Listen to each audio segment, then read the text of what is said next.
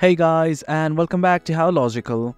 In this tutorial, we're gonna look at how to see the folder size in Dropbox. Now let us begin.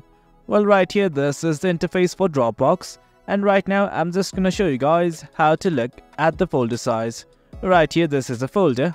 I'm simply gonna click on the More Options button right here, and as you can see, even if you scroll down, there are not many options. Even if I click on the Folder Info button, well, as you can see, the actual size is not shown. But do note that you can actually see the file size. All you need to do is simply install the Dropbox application in your device. Right now, as you can see, I have installed the application.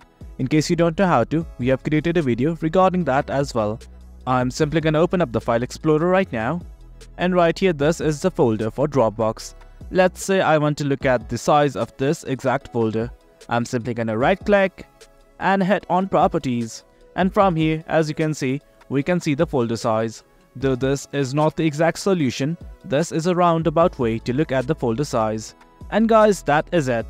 That's how we know the folder size in Dropbox. Hope you guys found this video informative, and for more content like this, do remember to hit like, share and subscribe. Your support fuels us. Until next time, thank you.